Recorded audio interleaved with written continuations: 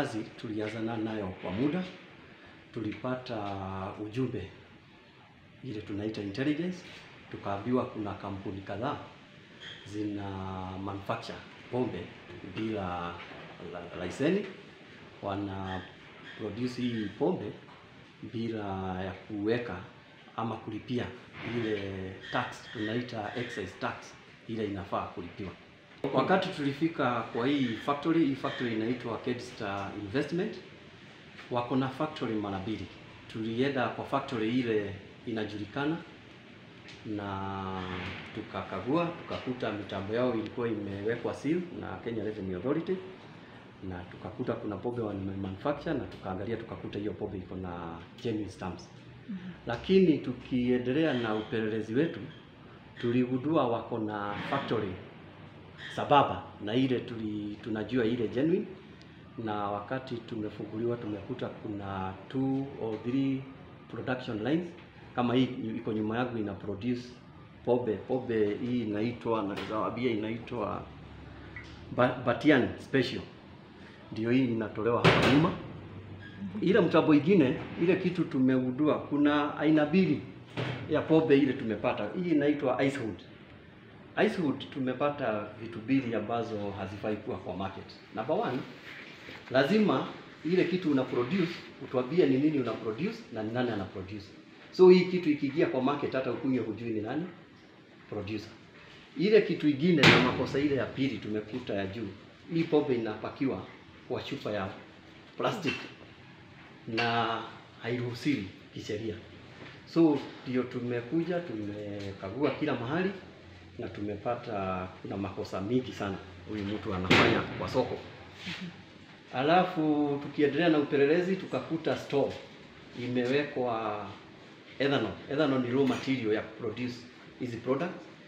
Tumepata drum karibu 90 zile mwenye hii kampuni ameweka.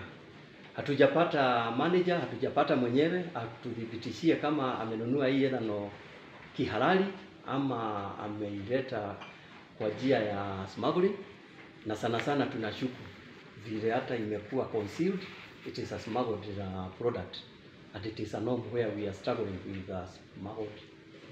For the first factory which we got, I cannot say they are manufacturing illegally because we have records. A KRA officer came, they removed the seal, they manufactured and they sealed again.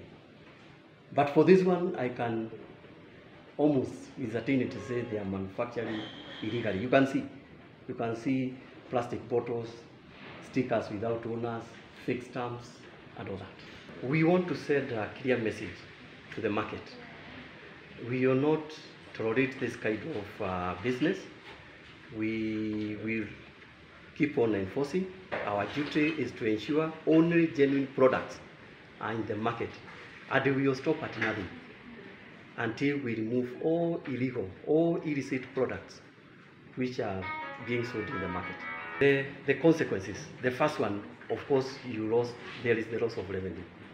If you affix a fixed stamps you are telling us have not paid the requisite excise, you also not declare VAT, and at the end of the year we also have lost the corporation tax, the income tax. So the implication is high. We lose in all taxes. For the common mwananchi, for the consumers of the product, I cannot guarantee what they are consuming, especially the plastic one. There was a reason why the government banned plastic packaging of alcohol.